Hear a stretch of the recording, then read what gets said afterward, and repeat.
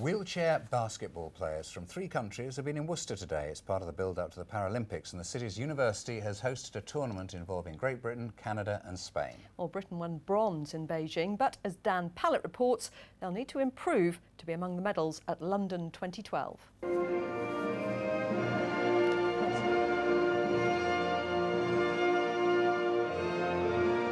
We had the national anthems, a noisy crowd and 3 world-class teams going head-to-head.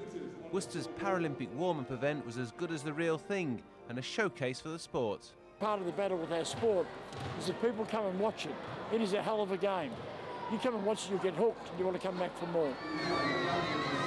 And as if the crowd, including some 300 schoolchildren, wasn't excited enough, Wolfie the mascot whipped them up even further. There's 78 days to go until the Paralympics, it's fair to say.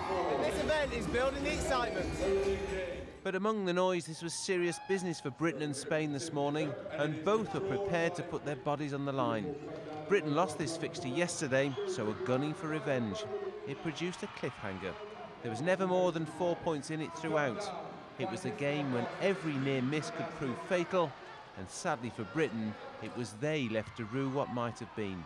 Spain triumphed by 49 points to 45.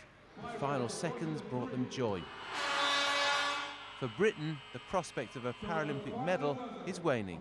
We're a long way from where we need to be, and losing a key player has affected our rotation, so it's an improvement, but we're a long way from where we need to be.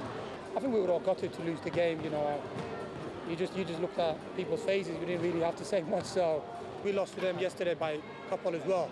So it was a bit of a tough game to lose, but we still had the chances to win the game.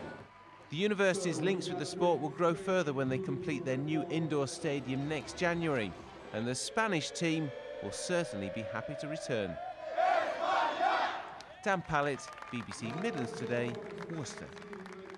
Seems tremendous atmosphere, Yeah, doesn't it? it is. Absolutely It's excellent. fast and furious stuff. Oh, I know, and they are very strong, aren't Yeah. they? The tournament concludes with the final game between Great Britain and Canada tonight. That's at 8 o'clock, and entry is free, so do get along if you're anywhere in the region. So it could be a night for staying in.